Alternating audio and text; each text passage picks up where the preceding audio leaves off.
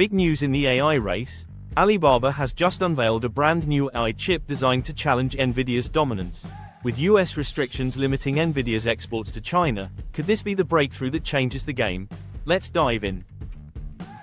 Alibaba's new AI chip is built for AI inference tasks. That means powering things like chatbots, voice assistants, and real-time AI applications.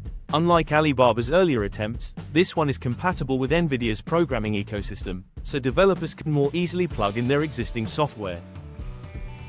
So why now? Well, the US has been tightening restrictions on Nvidia's most powerful GPUs heading to China. This has left a gap in the market.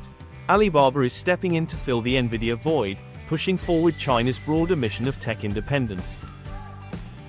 Here's the catch. Alibaba's chip can't match Nvidia's top-end models when it comes to training massive AI models. But in the inference market, it could compete directly with Nvidia's H20 chip, a lower-powered product that still sells widely. So, it's less about overtaking Nvidia, and more about offering a good enough alternative within China. And Wall Street noticed Alibaba's stock jumped 12% on the news, while Nvidia shares slipped slightly. That tells you investors see this as a meaningful shift in the AI hardware landscape. This isn't just about Alibaba versus Nvidia. It's part of the US-China tech rivalry. Companies like Huawei, Cambricon, and Biran are all working on domestic chips.